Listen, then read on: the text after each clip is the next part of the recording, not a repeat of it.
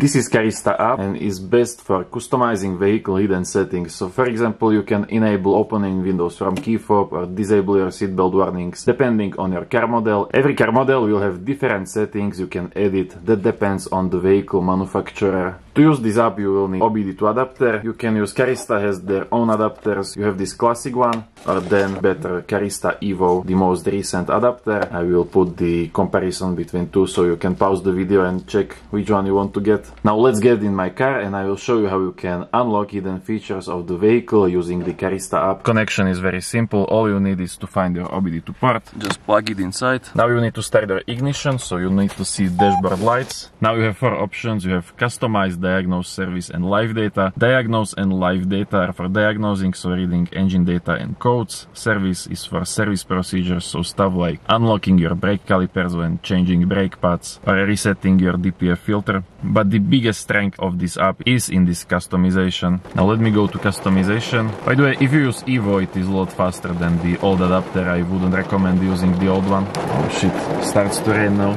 Okay, now I have my customization settings loaded. These are all the categories and each category has some options to customize. For example, if I go to Windows and Sunroof, open Windows via long press on remote, I have it on. These are the settings only for my Windows and Sunroof. Well, only Windows, I don't have Sunroof here. But then you get a bunch of other categories. For example, dings and warnings. I use this to disable my seatbelt warning and some other annoying alarms in the vehicle. Now these options are just for my vehicle model, and as I said in the intro, every car has different options you can customize. So how do you find out which options you can customize for your vehicle? Even before you buy the adapter and use the app, you can go to Carista website. This is why I like Carista app, because you can know which options you can customize even before buying the adapter and app. So you just go to supported cars. If I select my car, Toyota Corolla 12th generation, and now as you can see, I can see every option I can customize. So for example, these dings and warnings, exactly the same options they have listed on the website, the same options we will get later in the app. Now which cars will have more options? Definitely the newer car is more options you will have, and also some car brands will have more options to customize than other. The most options you can find in VAG cars, that means Skoda, Audi, Seat and Volkswagen, and then also BMW has a lot of options to customize. Now the customization settings are part of the premium plan, so if you want to customize anything,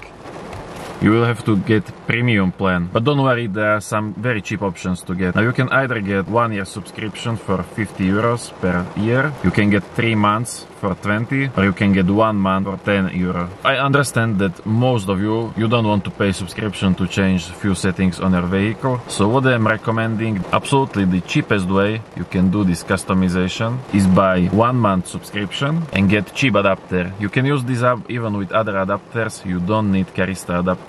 For example, you can buy VPIC for Android for around 15 euros, then get 1 month subscription. So you pay total only 25 euros. Then you will do all the changes you want and simply stop paying for the app, cancel your subscription, and all you paid is 25 euros and you can do unlimited customizations for 1 month. If you cancel the app and even if you take adapter out of the vehicle, all your customizations will stay, because now they are written in your car's electronics. So you don't have to worry, you don't have to pay subscription to keep your changes. If I go to this diagnose, the adapter will scan all of my control modules for fault codes. And with the Evo adapter, the scan is faster. I used old adapter on this very exact car, and with older adapter, the scan was twice the time than with this Evo. But still, it is not the quickest scan. Some OBD scanners are a little bit faster than this. Okay, so now I have scan completed. The Carista app was able to scan all of my 33 control modules, and I don't have fault in any of them. Then you also you can look at the live data. So I have a bunch of the different options. I have basic OBD-II live data, some of the basic engine data, which will of course change live. So if you watch, for example, the RPM, if I step on the pedal, start the engine, it is changing in real time. but you cannot display live data as graph, so for watching live data there are definitely better apps, for example the Car Scanner Pro. I will link it up here if you want to check it out. Then when I go to other categories, for example some other engine data, now these are already part of the premium program. I cannot watch this. AC data, only one live data value to watch, but also you need to pay to see this. I mean, for watching live data there are definitely some better apps. But also another great feature about this app is this service tab. So these are service procedures. If you need to code new battery or unlock your electronic brake calipers, you can use service procedures. Not sure which are available for my car. We can check it out together. Okay, so we have only tire pressure sensors, so if I would change my tire pressure sensor on any of the wheels, then you need to input ID of the new sensor to your TPMS module, and you can do that with this TPMS service procedure. See, now I can see the sensor IDs, so if I want to change sensor, I would just copy this ID to new sensor, or rewrite the new sensor ID in my TPMS module. However, you don't have service procedures for this vehicle, should be also available on other scanners. You can see unlock brake calipers if you want to change rear brakes. Yeah, but for this model we have only one service function. Then you get detailed ECU information. So this is basically a list of control modules you can find with some calibration ID. And then you got emission tests, so status of your readiness monitors. All are ready, so I know my emission and exhaust components are in good health.